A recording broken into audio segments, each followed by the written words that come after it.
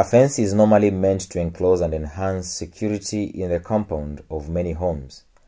Sometimes it is also used as the boundary for two or more homes to separate them from one another. But at times the fence brings division between neighbors in such a manner that one cannot engage the other. We can have the fence to guard our homes, but we don't have to erect fences to divide our hearts and neighbors. The hearts should be close and united.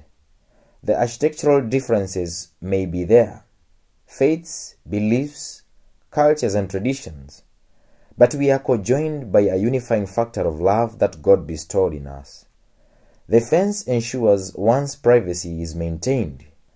Is loving the neighbor and living in harmony intruding their privacy?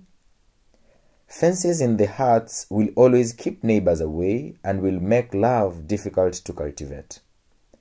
Always allow the neighbor to look over the fence. Stop investing in heavy curtains to keep people away. Give them a chance to look into you, and this opens the doors for you to look at them too. The chance to live with neighbors well is golden and never to be wasted or tossed away. We should always take care that our behavior may not turn into harassment and intimidation. We keep focus on our fences, not to divide us and to keep us away from neighbors.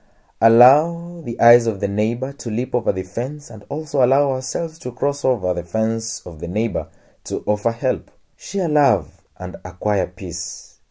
Fence is not a division.